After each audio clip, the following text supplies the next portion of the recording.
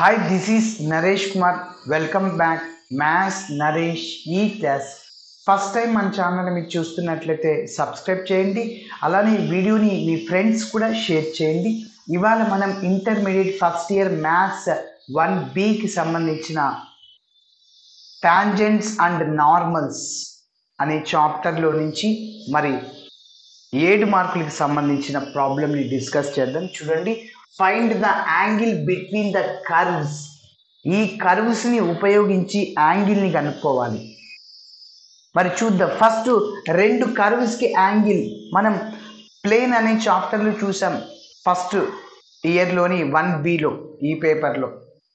రెండు ప్లేన్స్కి angle cos theta is equal to a1 a2 plus b1 b2 plus c1 c2 by square root of a1 square plus b1 square plus c1 square a2 square plus b2 square plus c2 square.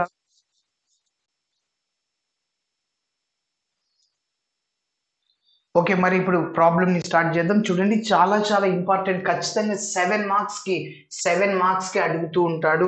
Angle between two curves. Okay, ఈ tangents and normals అనే చాప్టర్లో నుంచి first చూద్దాం ఎలా చేయాలో. Given curves, given equation of the curves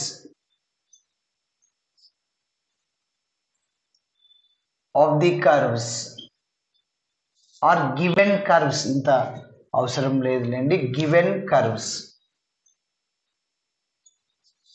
ఏంటో చూద్దాం.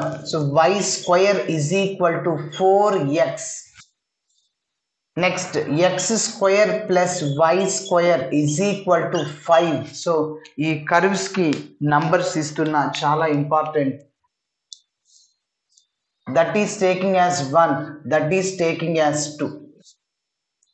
ఇప్పుడు మనం ఏంటంటే ఇంటర్సెక్షన్ పాయింట్ని కనుక్కోవాలి మనం. ఓకే, PQ అనే రెండు పాయింట్స్ని కనుక్కోవాలి. ఈ రెండిటి కర్వ్స్కి ఇంటర్సెక్టింగ్ పాయింట్ అన్నమాట. ఓకే, సో ఏదైనా ఒక కర్వ్, ఇది ఈ కర్వ్ అనుకోండి. ఈ కర్వ్కి PQ అనే పాయింట్స్ రెండు కనుక్కుంటాం అన్నమాట. రెండు పాయింట్స్ కలిపి ఇంకొక కర్వ్ ఇంటర్సెక్ట్ చేస్తుంది. రెండు కర్వ్స్, ఇదొక కర్వ్ అన్నమాట. y square is equal 4ax అనుకోండి. మరి ఇదొక కర్వ్, ఇదొకటి ఏంటి, X square plus y square is equal 5 అనమాట. ఆ కర్వ్కి ఇంటర్సెక్షన్ పాయింట్స్ కనుక్కోవాలి. ఓకే, సో ఫస్ట్ ఈ మొదటి కర్వ్ ఉంది కదా, ఆ మొదటి కర్వ్కి ఏదో ఒక రెండు పాయింట్లు కనుక్కుందాం ఇక్కడ. మళ్ళీ ఈ రెండిటికి ఇంకొక కర్వ్కి పాయింట్, ఇంటర్సెక్షన్ పాయింట్స్ అంటే PQ, ఇవి రెండు అవుతాయి. ఆ రెండింటిని కనుక్కోమంటున్నాడు. ఫస్ట్ అట్లా కనుక్కుంటే మనం స్లోప్ కనుక్కోవడానికి ఈజీ అవుతుంది. మరి చూద్దాం. ఇప్పుడు నేను ఈ రెండింటిని సాల్వ్ చేస్తున్నాను. Solving 1 and 2 we get. Solving 1 and 2 we get. 1, 2ని సాల్వ్ చేస్తే ఏమవుతుందో చూద్దాం. చెప్పండి. ఇప్పుడు ఇక్కడ నుంచి మనం రెండో ఈక్వేషన్ ఉంది కదా, ఇది తీసుకుందాం. y స్క్వేర్ వాల్యూ డైరెక్ట్గా ఇందులో సబ్స్టిట్యూట్ చేస్తాం. అప్పుడు x లేక్ మారిపోతుంది సింపుల్గా. అవునా, x లేక్ మారిపోయింది. ఎట్లా చూడండి, x square plus 4x is equal to, అంటే క్వాడ్రాటిక్ ఈక్వేషన్ వస్తుంది. అప్పుడు PQ కనుక్కోవడానికి ఛాన్స్ ఉంటుంది. ఓకే, కాబట్టి నేను x square plus y square is equal to 5 అనే ఈక్వేషన్లో y స్క్వేర్ ప్లస్ 4xని సబ్స్టిట్యూట్ చేస్తున్నా. సో y స్క్వేర్ అంటే 4x sir is equal to 5. ఇప్పుడు ఇక్కడ నుంచి x square plus 4x plus 1 left సైడ్కి వస్తే -5 అవుతుంది సార్, 0. ఎస్, ఇప్పుడు మనం ఏం చేయాలంటే రూట్స్ని కనుక్కోవాలి. రూట్స్ అంటే -5కి రూట్స్ మనకు ఆల్రెడీ తెలుసు, మనం చేస్తున్నాం ఈ ఈక్వేషన్ని సాల్వ్ చేయడం. సో రెండింటిని యాడ్ చేస్తే మిడిల్ టర్మ్ రావాలి, ప్రోడక్ట్ చేస్తే -5 రావాలి. అలాంటి నెంబర్ని కనుక్కోండి. ఎస్, ఏంటి, సో ఏముంది ఇక్కడ, ఎట్లా చేయొచ్చు, 5 1s 5. ఎస్, ఇక్కడ ప్లస్ పెట్టుకోండి, మైనస్ పెట్టుకోండి, సరిపోతుంది. రెండింటిని యాడ్ చేస్తే మిడిల్ టర్మ్ వస్తుంది సార్, 4 వస్తుంది, +4. రెండింటిని ప్రోడక్ట్ చేస్తే AC వస్తుంది. ఏ అంటే 1, B అంటే 4, C అంటే -5, AC అంటే 1 × -5 సరిపోయింది. -5 +5 × -1 -5 +5 -4 1 అంటే 4 అనమాట. సరిపోయింది కదా. మరి ఇందులో సబ్స్టిట్యూట్ చేసేద్దాం. x స్క్వేర్ 4x బదులు 5x -x -5 is equal to 0. ఇప్పుడు చూడండి ఫస్ట్ 2 టర్మ్స్ నుంచి ఎక్స్ని కామన్ తీస్తున్నాను, అప్పుడు ఇంకా మిగిలింది ఎక్స్ ప్లస్ 5 ఉంటుంది సార్. సెకండ్ అలానే ఇక్కడ ఇది ఉంది కదా, థర్డ్ ఫోర్త్ టర్మ్ నుంచి మైనస్ని మాత్రమే కామన్ తీయచ్చు, అప్పుడు ఎక్స్ ప్లస్ 5 అయిపోతుంది సార్. మైనస్ ఎక్స్ మళ్ళీ మైనస్ ప్లస్ మైనస్ అయిపోతుంది మల్టిప్లై చేసుకుంటే. ఓకే, సో ఇప్పుడు మళ్ళీ ఈ రెండిట్లో నుంచి ఎక్స్ ప్లస్ 5 ఉంటుంది, ఇంకా X minus 1 X plus 5 is equal to 0. రెండిట్లో నుంచి common X plus 5, remaining X minus 1. మళ్ళీ ఒక్కొక్క దానికి జీరోకి ఈక్వేట్ చేయండి. X minus 1 is equal to 0, X plus 5 is equal to 0. ఇక్కడ నుంచి X is equal to 1, X is equal to plus 5 అటు సైడ్ వెళ్తే -5 అవుతుంది. ఎస్, ఎక్స్ వాల్యూస్ వచ్చేసాయి 2. మరి ఇప్పుడు ఏం చేస్తామంటే ఈ యొక్క ఎక్స్ వాల్యూని ఈక్వేషన్ 1లో సబ్స్టిట్యూట్ చేస్తాం. 1లో సబ్స్టిట్యూట్ చేద్దాం, సింపుల్గా వచ్చేస్తుంది వై వాల్యూ. మనం ఇంటర్సెక్షన్ పాయింట్ కావాలి ఆ రెండిటికి. ఓకే, అది కనుక్కుంటున్నాం కాబట్టి నేను సబ్స్టిట్యూట్ చేస్తున్న. 1లోనే ఎందుకు చేయాలి సార్? 1లో చేస్తే ఈజీగా పర్ఫెక్ట్ స్క్వేర్ వచ్చేస్తుంది. ఇందులో కూడా చేయొచ్చు, y square is equal to 5, మళ్ళీ అది అటు సైడ్ పంపించడం అవసరమా? ఇదే సింపుల్గా ఏది ఉంటుందో అది తీసుకోండి. అది సింపుల్గా ఉంది కాబట్టి అది తీసుకుంటున్నా. చూడండి, put x is equal to 1, put x is equal to 1 in equation 1. in equation 1లో substitute చేస్తున్నా. అప్పుడు ఏమవుతుందో చూడండి. 1 ఇంప్లైస్, చెప్పండి, y స్క్వేర్ అలానే ఉంటుంది is equal to 4 into X అంటే సార్ 1 అన్నమాట. అప్పుడు y square is equal to 4. మరి ఈ 4 అనేది perfect route sir, perfect square కాబట్టి so y square is equal, y is equal to ఇక్కడ నుంచి ప్లస్ ఆర్ మైనస్ 2 అవుతుంది. యాక్చువల్గా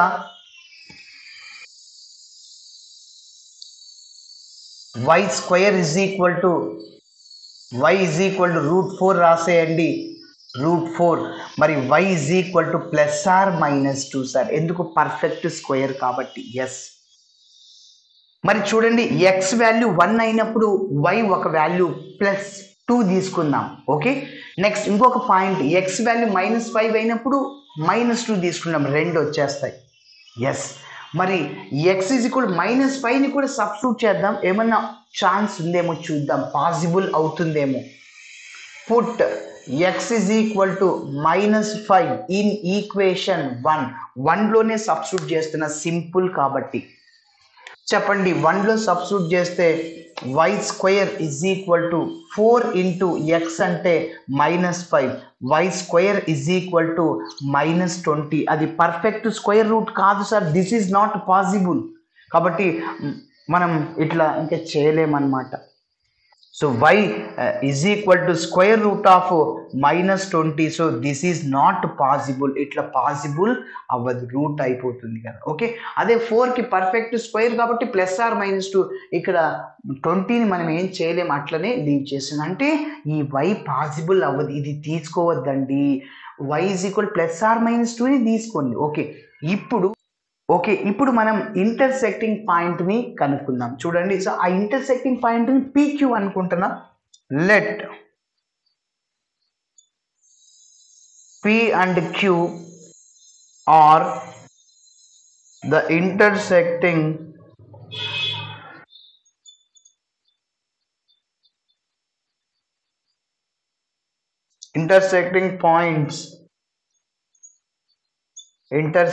points of 1 and 2. equation 1 and 2 we get intersecting points అన్నమాట.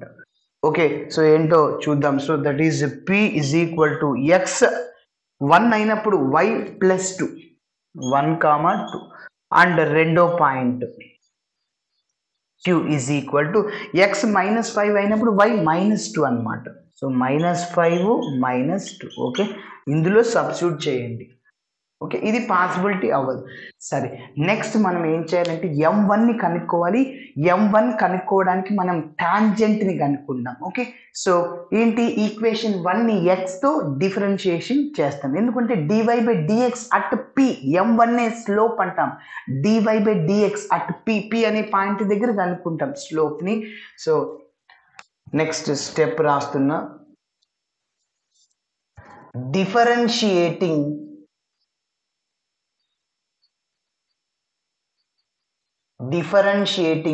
equation 1 with respect to x on both sides.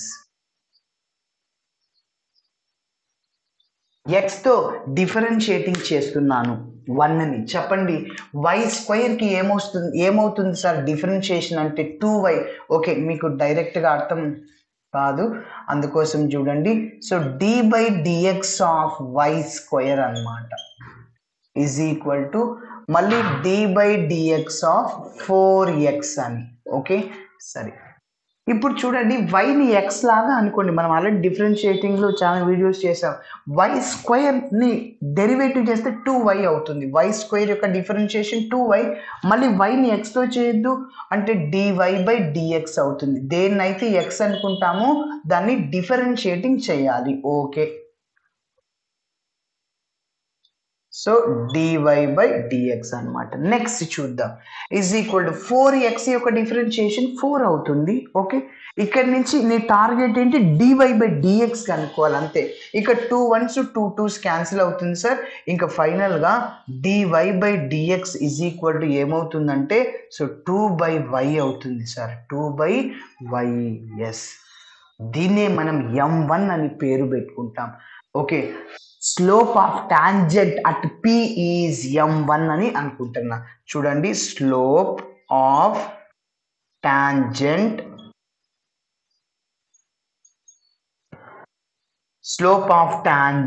At p is, p అనే point దగ్గర slope కనుక్కుంటున్నా. ఏంటంటే m1 అని పేరు పెట్టుకుందాం. m1 is equal to dy/dx at p అనమాట. p అనే point దగ్గర చేస్తున్నా. ఈజ్ ఈక్వల్ టు dy/dx అంటే ఇదే అనమాట. dy/dx అంటే 2/y అట్ p అంటే ఎంత, p ఈజ్ ఈక్వల్ టు 1, 2 అనమాట. ఓకే, సో ఇప్పుడు మీరు ఏం చేస్తారు, ఇందులో 2/y, y అంటే 2 సబ్స్టిట్యూట్ చేయండి. x అంటే 1, y అంటే 2 అనమాట. కాబట్టి 1 అవుతుంది సార్. m1 ఏమొచ్చింది సార్, 1 వచ్చేసింది. ఎస్, స్లోప్, మొదటి స్లోప్ వచ్చేసింది సార్. 2 స్లోప్స్ కనుక్కోవాలి మనం. నెక్స్ట్ కంటిన్యూషన్ చూడండి. దీనికి కంటిన్యూషన్ సేమ్ అట్లనే రెండవ ఈక్వేషన్ని ఎక్స్తో డిఫరెన్షియేటింగ్ చేద్దాం.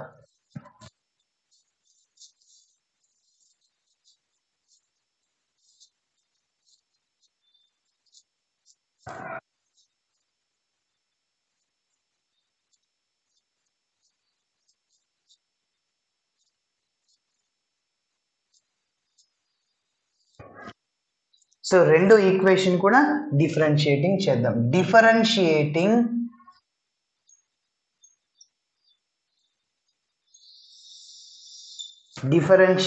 Equation 2 with respect to X. Equation 2 with respect to X on both sides అని చెప్పచ్చు. ఓకే, మరి చూద్దాం. So dy/dx of x² plus y² is equal to d/dx of 5. అవునా?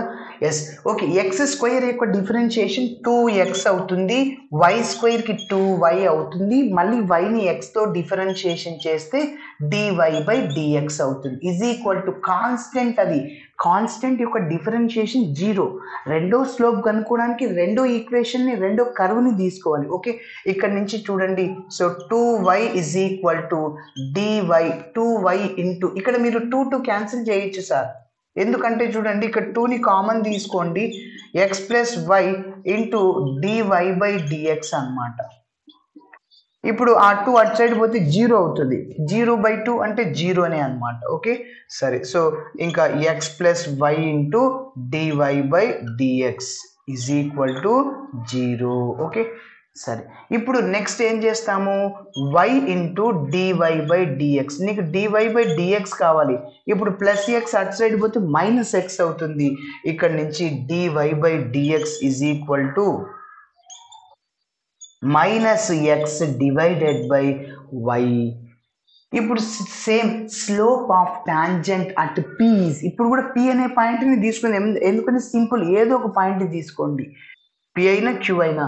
కాబట్టి మీరు ఫస్ట్ M1ని కనుక్కునేటప్పుడు పి తీసుకుంటే ఇక్కడ కూడా పీనే తీసుకోవాలి. M1ని కనుక్కునేటప్పుడు క్యూ తీసుకుంటే ఇక్కడ కూడా క్యూనే తీసుకోవాలి. ఓకే మరి చూద్దాం. చూడండి, slope of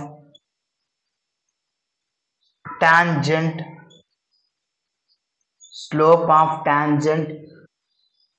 at P is okay. So ఏంటో ఒకసారి చూద్దాం.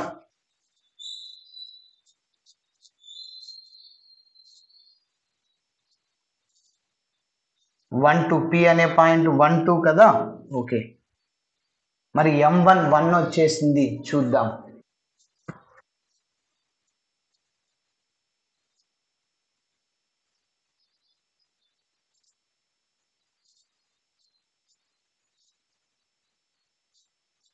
Okay so at P is ఇక్కడ నోట్ చేస్తున్నా. So M2 is equal to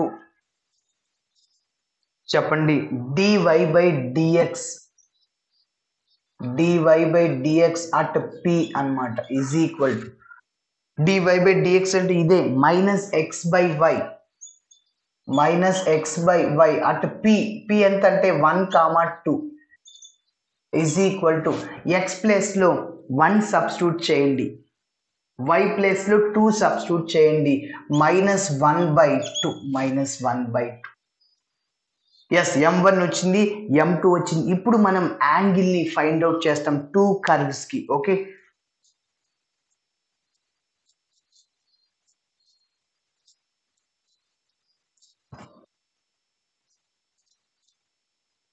చెప్పండి. 2 కర్వ్స్ ఇచ్చినప్పుడు యాంగిల్కి స్టార్టింగ్లో చెప్పాను, let theta be the angle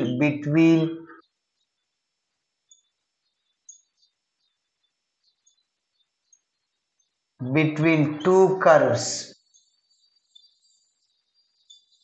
Then so